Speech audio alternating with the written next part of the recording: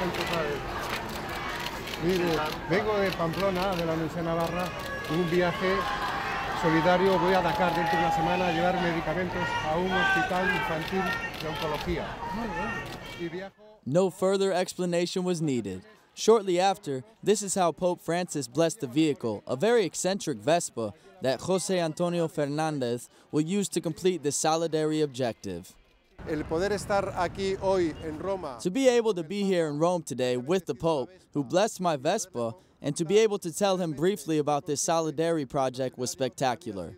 It's a recharging of the batteries that will last me through this trip and the subsequent ones I'm going to do.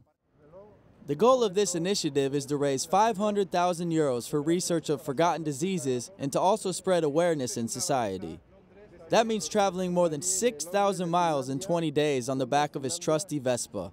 He will depart from the Spanish city of Pamplona and after crossing thousands of miles in the desert, arrive at Dakar, Senegal.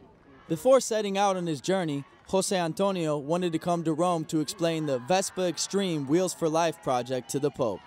Fernández is developing it in collaboration with the Institute of Tropical Health at the University of Navarra. Pope Francis didn't only bless his scooter, but also made a special request. El Papa me ha dicho que rece por él durante el viaje. The Pope told me to pray for him during the trip. He blessed my Vespa, everything sounded good to him, and he told me, pray for me while you're on the trip.